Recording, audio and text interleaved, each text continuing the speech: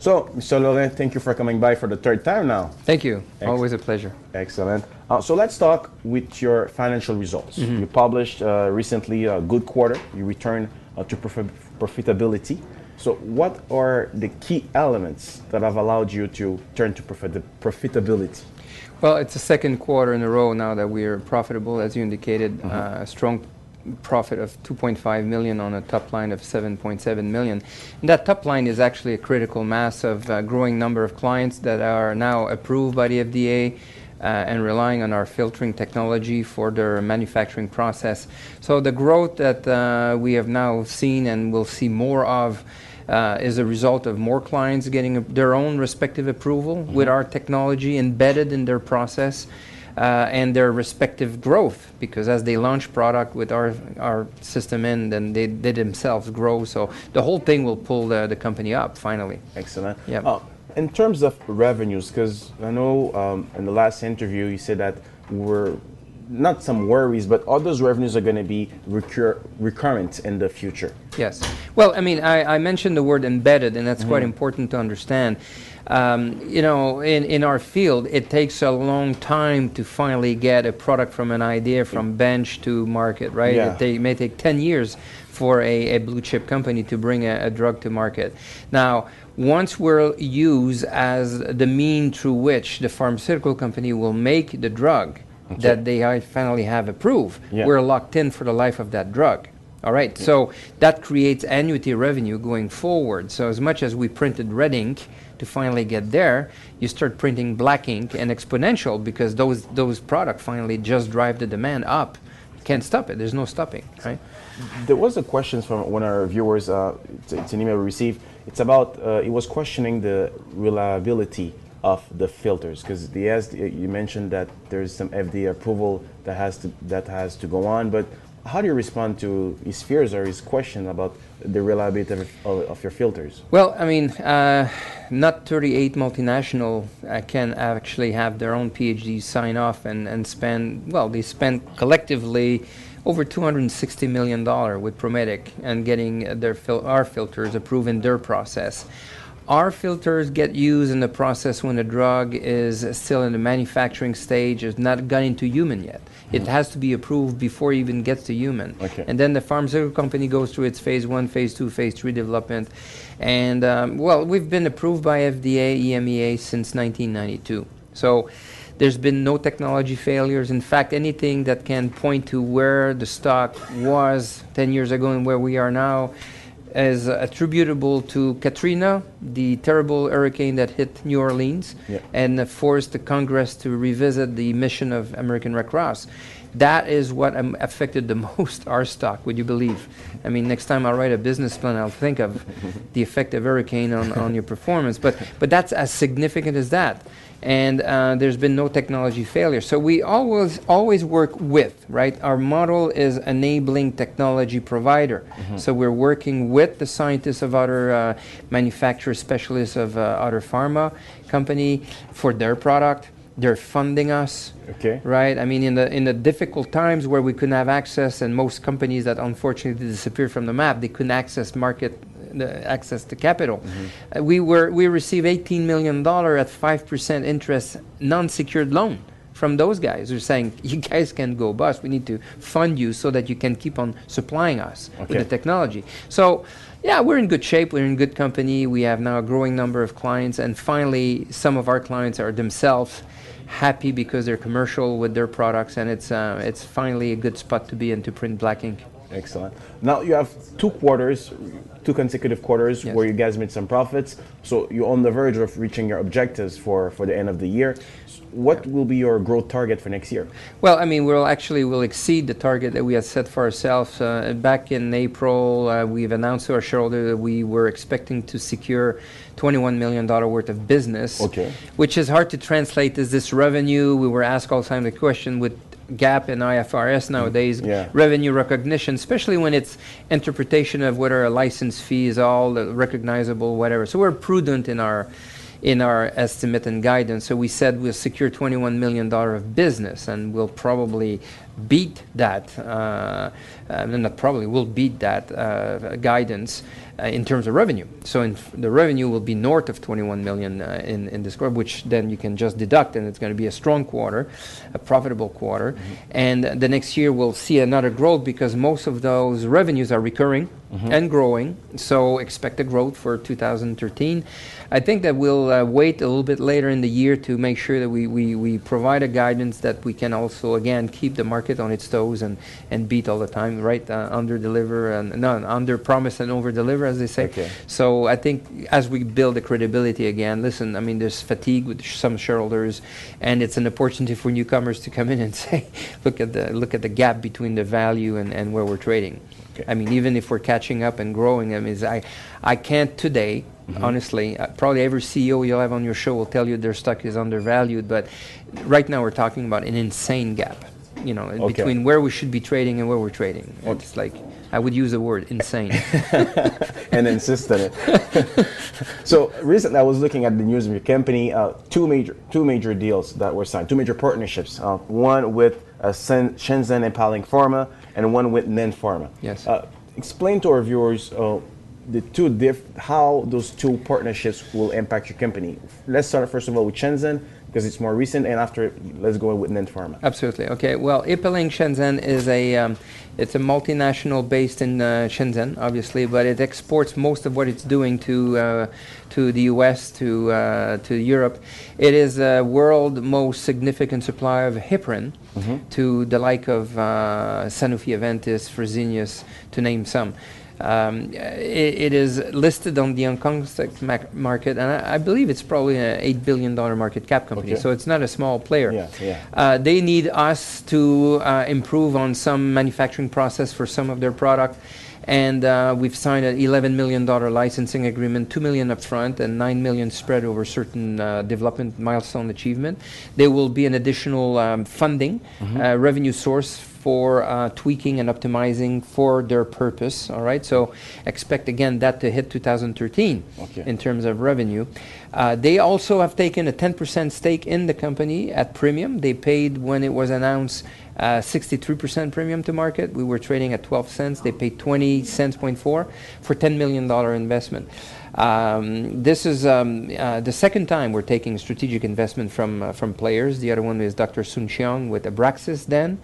And we can talk more about that deal. But so Ipeling is a kind of a hybrid deal where they took an equity position, strategic, because they know they simply couldn't believe the gap, as I mentioned to you, and they willingly paid that, and they know that on their own business with us will drive the revenue up. So I mean, it's pretty good return on their own investment.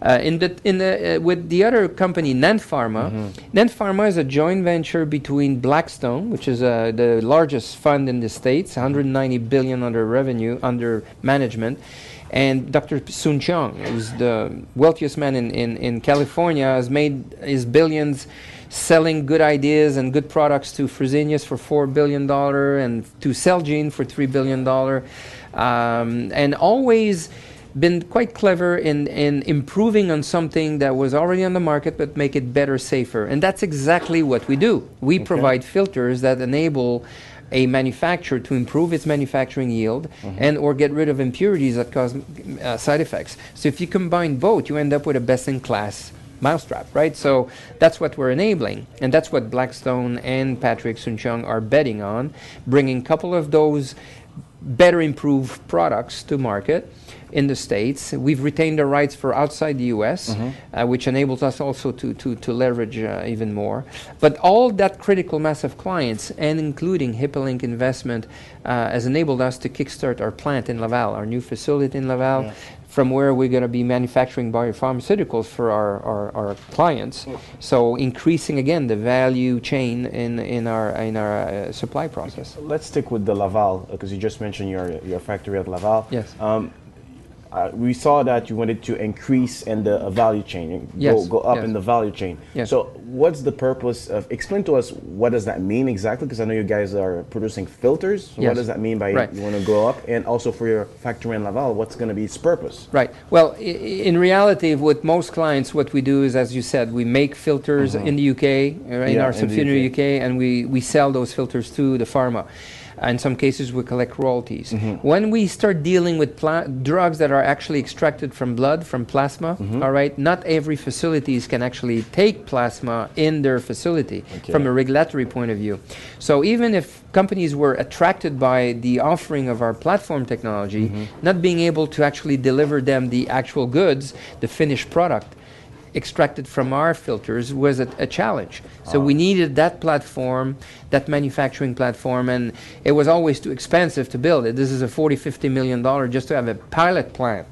Okay, that facility was our first big break with Quebec institution. We have to thank INRS, Institut National de Recherche and Science, in Laval, who had a facility that was used and into which Glaxo invested back in 2004 to make H1N1 vaccine.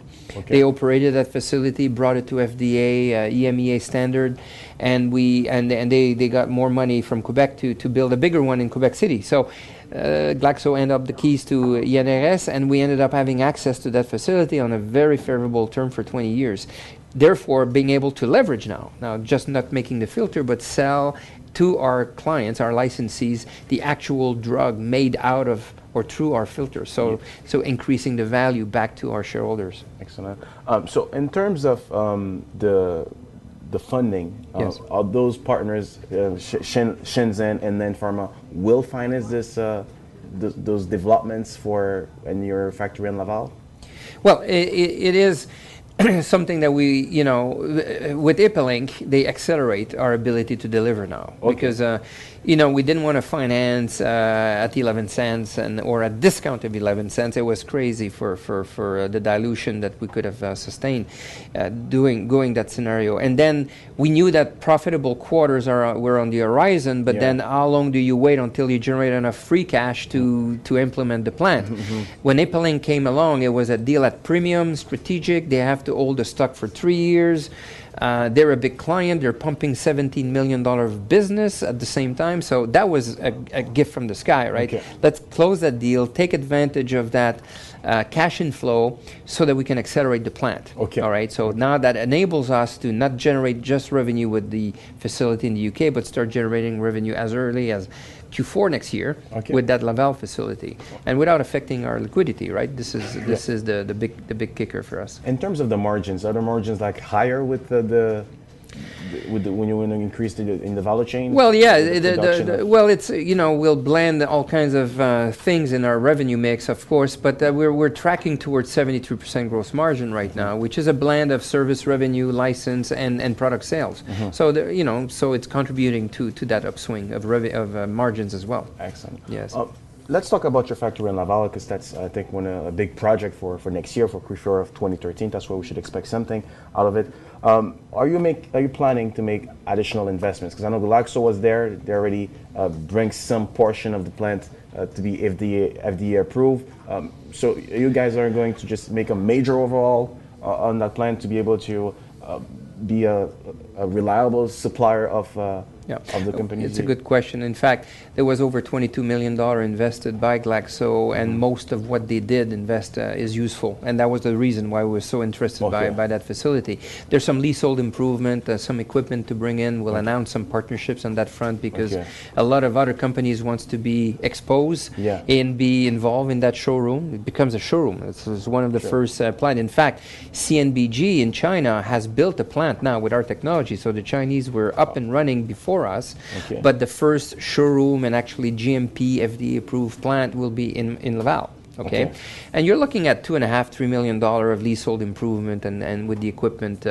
So it's not a major overall. It all proportion given that a plant like that would have cost about $40 million to get started. So, and 3 years. That's the difference. Now we're going to be operational in 2–3 quarters.